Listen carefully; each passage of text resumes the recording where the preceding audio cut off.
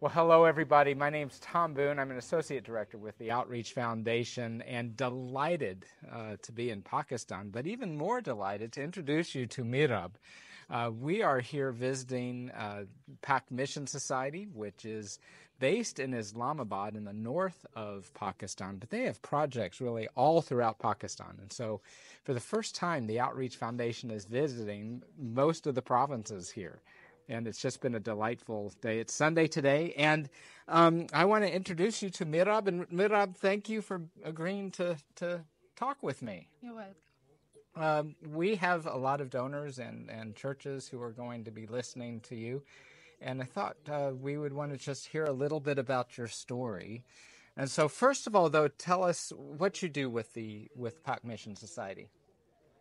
Okay, so I'm going to introduce myself. My name is Meerav Dean, and I was born in Sialkot, and currently I'm working as Women Engagement Officer in PAK Mission Society. Okay. So I am serving the Department of Church and Community Transformation, and what I do is like I go to the outskirts of Islamabad and Rawalpindi, and there I engage with women through churches, and then I get to develop small groups in the churches. We form small groups in which we discuss their issues that the women of that specific area are facing, and then we prioritize those issues, that what are the issues or major issues that we're going to focus at the present time, and then we kind of develop an action plan through strategic approaching, and then we help the community through that.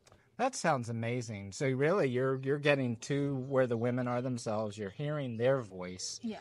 and they are part of the process then of deciding or figuring out what you will do, what problems most need to be addressed. That's wonderful.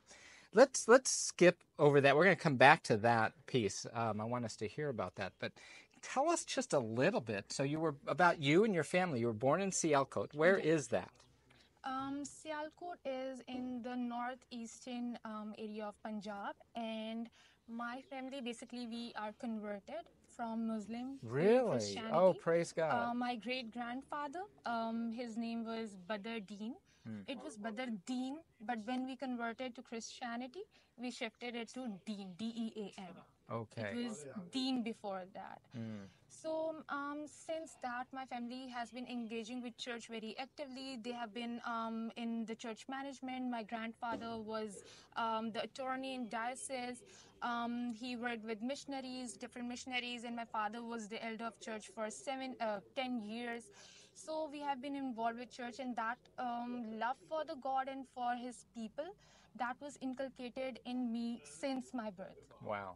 And then I went to convent school, and it was the time I didn't know the challenges the Christian people were facing because I was really young, and then I was living in the area where Christians lived, were greater in population. So when I got education, I went to Islamabad. I shifted there for higher education, and what happened that in my university there is a very diverse community. People come from different provinces like KPK, Sindh, Punjab, Balochistan, Kashmir. So I got to know about the challenges female are facing. It was really, really hard for them to get education or to come out of their houses because they couldn't get permission from their parents. So their talent was wasted. And I was like, okay, I belong to minority, but still I am kind of privileged that my parents are allowing me to do that because that is my right, obviously. So I was like, I need to do something for females. I need to do something. There was an ad in the magazine that a competition in which you had to write the educational reforms. So I participated in that. I got first prize in innovative educational reform writing. Then I got various prizes, various publication in magazines. So I was like, okay, though I am from biological sciences, but I need to work in developmental sector. So that was my transformational journey. At the time I decided it was a critical moment in my life because I was at the verge of starting my professional career. So I was like, whether I want to work in labs according to my degree microbiology, or whether I want to work for females, women of my society. So it was a long thought process. Very critical time, but I applied for Teach for Pakistan, which is a subunit of Teach for All. And then I got selected. I got placed in outskirt of Islamabad, which is Golada. the place named Golara, and I had to work with the girls over there, the female community, and there I conducted a project of 2 years, which was on menstrual hygiene. Again, it's a taboo in Pakistan to talk about it. Really? So it was like really challenging. First of all, I was placed in a school, so I got to know that the girls, when they were on their periods, they weren't treated in the way they should have been. Teachers were not considerate towards them, and they were scolded that why didn't you know that you're going to have periods, or you should have stayed home. Really? So there's a Yeah. lot of shame around that. Yeah, we Really? cannot talk about this to females. Really? And then Okay. what about males Oh, and of course etc. We not. can't. Sure. So it was like I decided, I talked to my coach in the previous NGO, and I was like, no, I want to work on this thing. I want to educate females about this thing, because there were a lot of issues related to health surrounding this issue. So I decided, I made a proposal, I gave it to my CEO. She was like, okay, so are you going to do it? Is it possible? Because people are going to be really rebellious on this issue, that we don't want to talk about it, etc., etc. So I contacted a psychiatrist, a psychologist, a psychiatrist, and a gynecologist.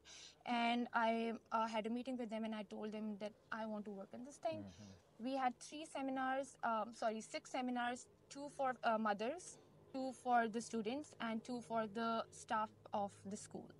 So it was kind of a really successful project, because after that we visited various clinics in that area, and there were severe reduction in the gynae issues and menstrual hygiene issues, and it was a great achievement for me, because That's amazing. community, when they were sitting there, even the mothers, they weren't opening up about the issues, and there were like various taboos revolving this fact, that there were females like, oh, we don't want to use the sanitary pads, and because our flow fluctuates and etc. So it was really really difficult to kind of educate them. But again, I contacted psychiatrists and psychologists, so it proved to be a really great event.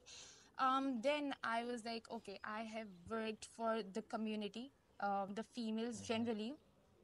I want to work for female of Christians, like Christian females, because there is layer of we can say discrimination on females, and then Christian females are the more suppressed over here in the community. So I got to know about PAK Mission Society. Somebody told about PAK Mission Society to my father, and he was like, okay, so you can apply over here. But then again, I couldn't find the post that I wanted to work on. So there was advertisement of women engagement officer, and I was like, okay, so this is my chance. Yes. I need to avail this opportunity.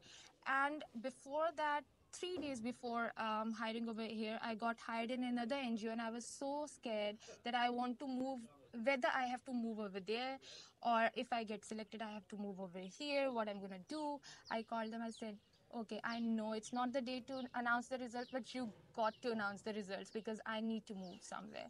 So they said, okay, you are selected, and it was a great interview, and you were our first priority. So we ensure that you will have the platform that you want to work on, and you will have the opportunity to change the lives of the Christian community. So yeah, so on 11th December, I had my I was joining this Park Mission Society on 11th December, so it was like a great opportunity for me. Yeah. Well, you exude confidence, and you're very clear about what God has called you to do, your purpose at this stage in your life, to glorify Him by coming alongside women, and I'm fascinated that you've done this not just with Christian women, but really with the majority population as well. What are some of, you've spoken about the challenges dealing with women's gynecological issues. What are some other challenges that women face that really are burning in your heart? First of all, if I talk about Christian females, I'm going to say most of them, about 70 to 80% of them, are housemaids. And this is because of the fact that they are not educated. Okay. And then when they are not educated, above on that, they don't have the skills to do anything. For example, maybe some know how to sew clothes, some have done course of beautician, but still there is 70 to 80% of the population who have no skills, and they're compelled to clean houses, and they're treated so badly over there. They don't know about their rights, and then they don't want to do that job, but they have no other option. So this is one of the major issue that I want to work on, and I'm currently working on, like, the education and vocational skills of Christian females. That's very important. Yeah. The more that I've been to Pakistan and heard from women, the more I hear that there's these deep-seated generational issues that just aren't going to go away just because you come and decide to fix it. It's going to take women and women like yourselves to really make a change. And well, who knows what God's going to do through you, this great opportunity that PAK Mission Society has given to you. Yeah. What do your parents think about all this that you're doing?